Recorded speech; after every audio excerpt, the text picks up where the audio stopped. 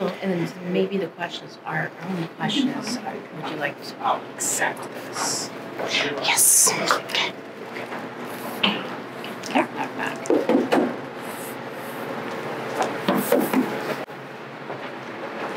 Dr. Koschmann.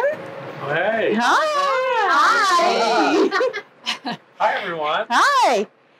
Now, I know we said that we wanted to come and ask a few questions about your grant application, but pretty much the only question we have is, would you accept this check Oh, my goodness. for your grant? Holy smokes, Rodrigo, we're wealthy.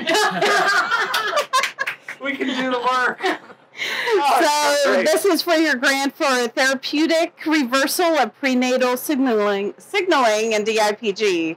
so You much. certainly impressed the Medical Advisory Council, and the DIPG Collaborative is so excited to present this to you. That is awesome.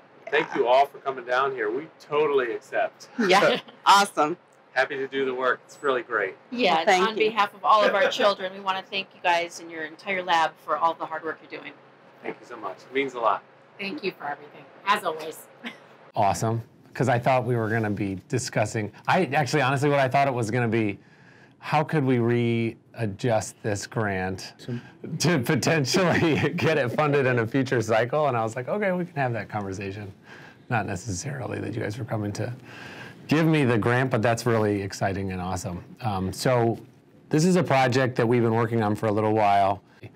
And what we wanted to do was to have sequencing from as many spots as we could separate from the same, from the ponds where the tumor was, and then get as much information as we could about each spot and try to figure out how the spots were different, how that was different from, how we might see differences in the DNA that's mutated, as well as genes that were overexpressed or underexpressed.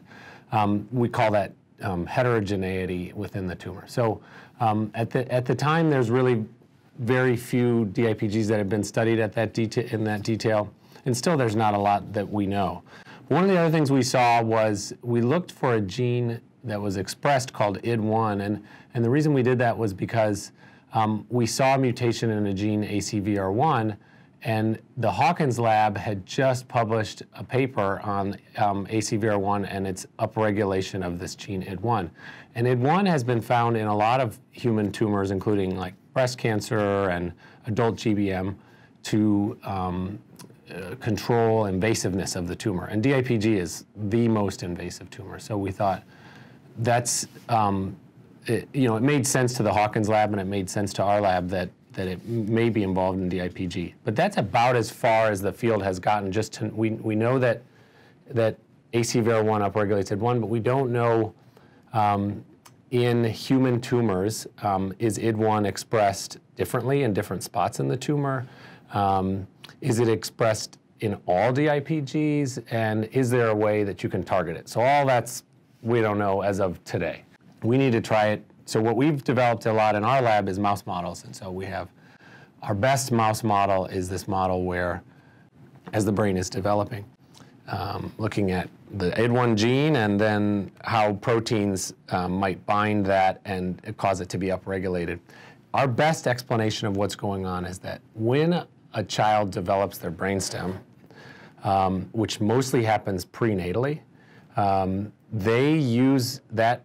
Those cells use ID1 to form a brainstem, basically. And then the brainstem is formed, they turn that signal pathway off.